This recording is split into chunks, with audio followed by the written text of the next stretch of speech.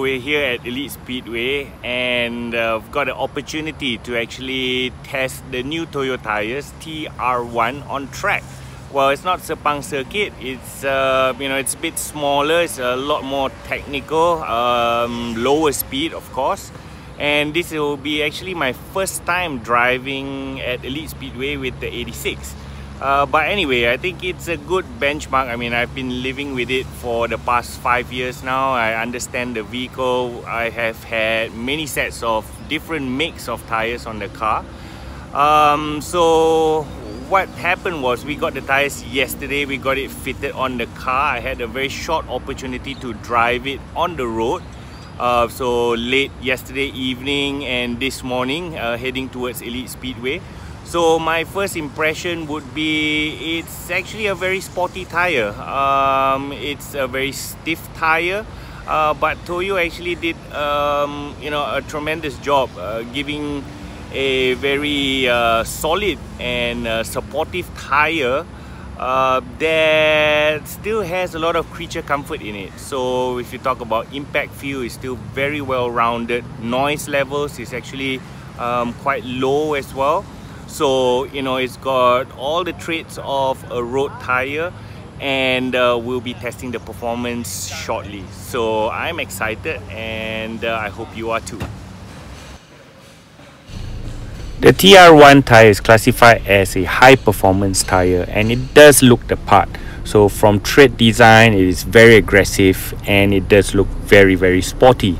When fitted onto the car, my wheels are actually 8.5-inch wide, and normally with the 225 they seem to be a bit stretched out, but with the latest TR1 they fit flush, which means you are getting a slightly wider tire than the specified 225 width.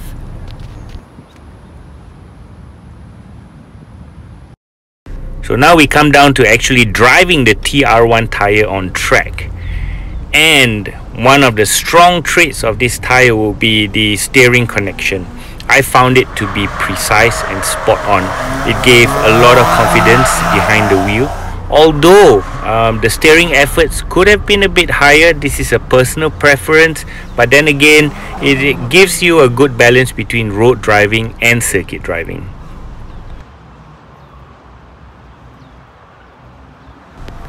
When driving it sideways, however, I found the balance and the progressiveness of grip was exceptional.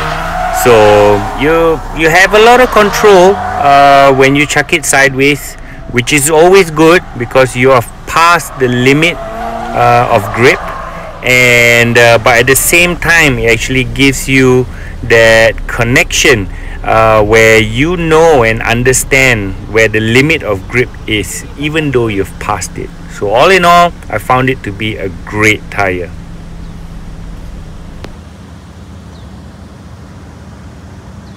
Wow, it's a super hot day here at Elite Speedway, and we just completed our video shoot together with Roda Pusing. And I managed to get to review the TR1s that's on my 86. So verdict, I think the TR1s are a really good high performance tire for the price point. So if you talk about overall grip, the comfort levels together with noise levels, it is well balanced. So you've got a stiff, sporty tire that gives you the response which you want out of a sporty tire, but at the same time not sacrificing on comfort.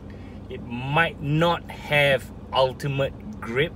I mean, I've tried or I've driven much grippier tires, but then again, I think for the price point, for the balance which it gives you, which is a combination of road driving as well as spirited driving, I think it does the job really well. I particularly like the progressiveness of the tire. So yes, it might not have that ultimate grip which, you know, a lot of people talk about, but also when it comes with high grip, the issues also crops up, which is, you know, you get a tire which is very edgy. So you get a lot of grip, and when you lose it, you lose all of it.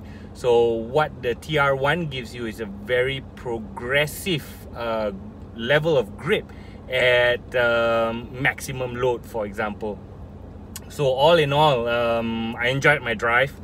This is the first time driving the 86 at Elite Speedway, and you know, we did some quick laps. I don't know if Sham took the times, but yeah, I did some quick laps. It was, of course, I mean, it's way faster than the Vios race car. I mean, this is a 2-liter sports car versus a 1.5 saloon, which has been upgraded to a race car. But all in all, you know, we were going sideways as well, so I had about, you know, 3-4 laps going sideways. So if you talk about wear rate as well, I will rate the tire at an 8. So, you know, even with so much hard driving, you know, tire wear is relatively low.